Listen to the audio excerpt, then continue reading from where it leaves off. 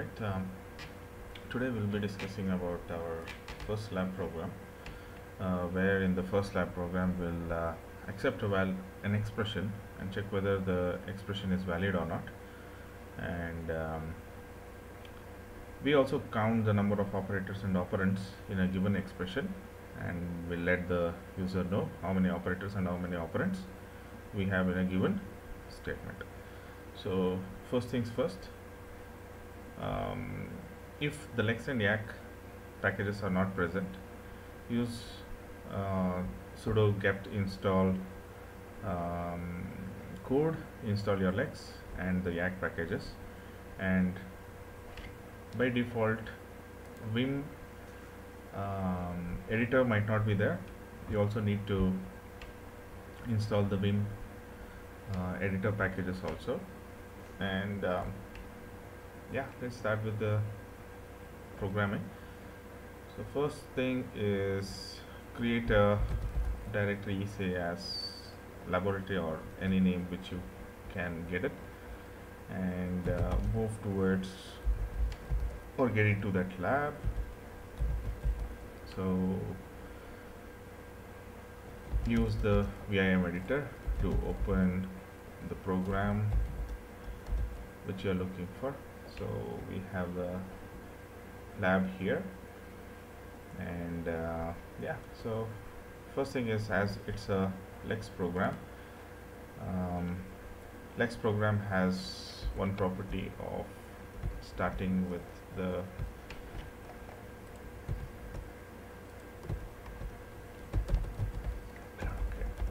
so it needs to start with the open yeah, anyhow it is a definition section.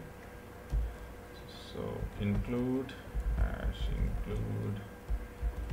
standard IO.h. This is about the standard input output header file, and ultimately we need a variable to keep account track for the variable. Initialize it to 0, and I have some operator which I'll be using, and identifier to keep track of it, and I need another to keep track of the brackets. So this is about the variable definition, and I also need a flag variable to check whether this is valid or not. So okay, if we need any more variables, we'll straight away we can install, we can use it.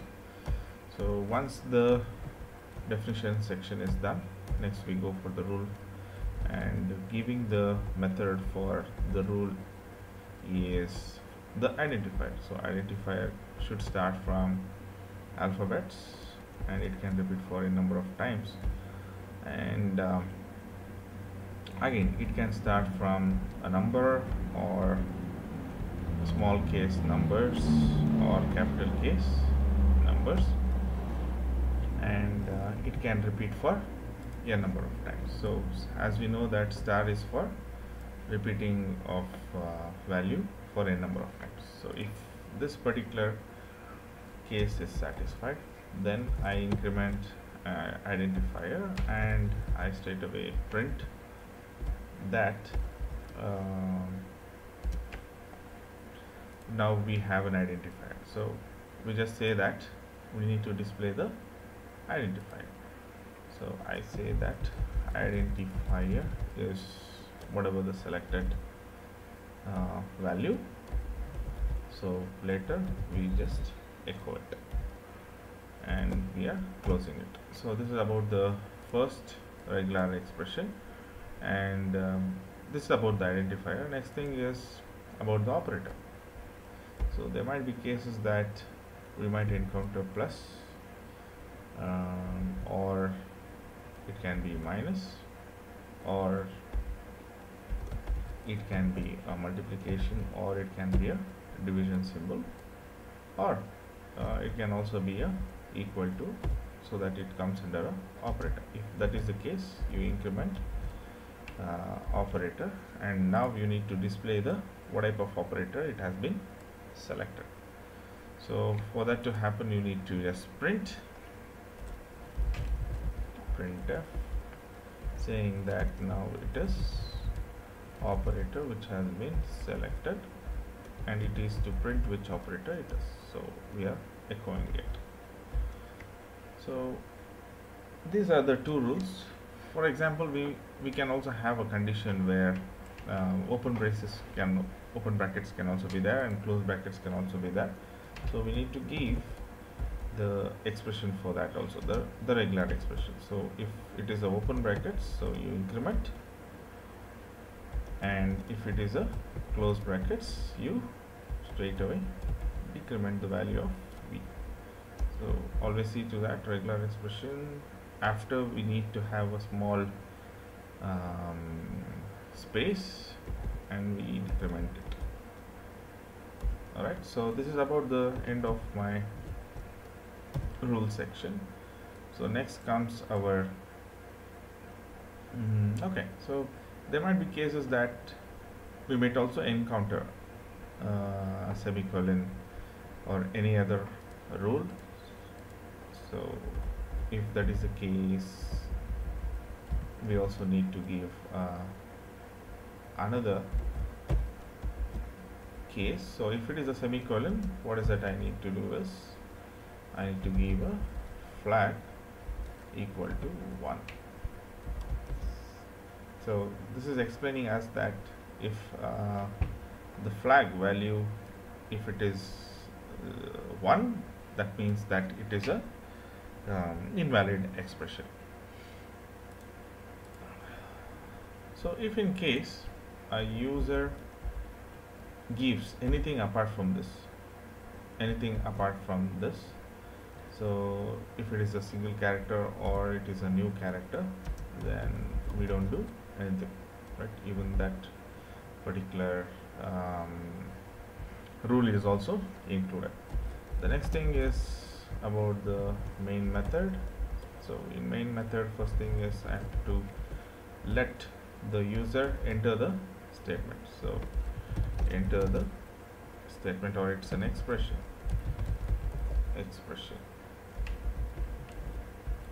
Right, so once you specify that it's an expression, so we need a LEX program so that it starts accumulating the values. So once it gets the values, once we stop, or once we specify that this is the end of the input, the next thing is it needs to calculate whether it is a valid expression or not. So for that, we need to look into some conditions here. First condition is my operator should always be 1 more than that of the identifier. So that's my first rule. And apart from this, my the number of variable, the brackets, that is v, should be equal to 0, and apart from this, flag should also be equal to 0. So if this is the case, then we say that the expression is valid, right? So you can print the statement that expression is valid. So printf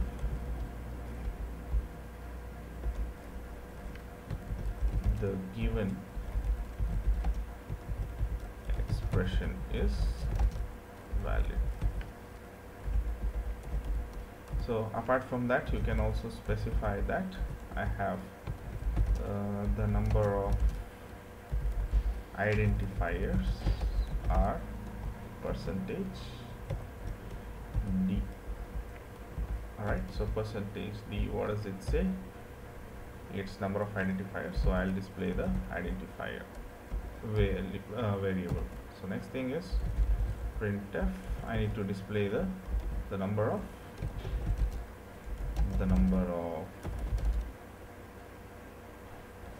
operators. The number of operators are, so %d and operators. Okay, so if this condition is false, we straight away print that the given expression is invalid. Okay, so close the bracket. So this is about the regular expression, which identifies whether the given expression is valid or not. So the next thing is save and quit. So how do we save and quit here? So press escape, colon, WQ will save and quit. So first thing is you need to check whether the program is free from errors or not. So program 1.l. So if it is having any errors, it would have shown. The next thing is check whether we have the LEX C equivalent code for the particular LEX file. So as I compiled with the LEX here, so it gave me C equivalent code. Now I need to compile the LEX C equivalent code. So lex.yy.c, linking the LEX libraries. So if there is any error, it will show us. If not, it should now create as our a.out file. So calling a.out in the sense /a.out. So it is giving us intern expression. So a plus b is an expression. So identifier a, operator b, and identifier b. So the next thing is I'm stopping that number of inputs. So press Ctrl D. So the given expression is valid. The number of identifiers are 2 and the number of operators are 1. So this is for the test case of a valid expression. So next thing is I'm entering a invalid expression. So a plus plus b. So now a is an identifier, plus is an operator, plus is an operator, and b is a identifier. So Ctrl D, letting it know that I'm ending with the value, inputs. So the output is the given expression is valid. So I guess this is a very simple LEX program, and I hope you enjoyed the program. So if you have any comments or any doubts, kindly let me know in the comment section. Thank you guys.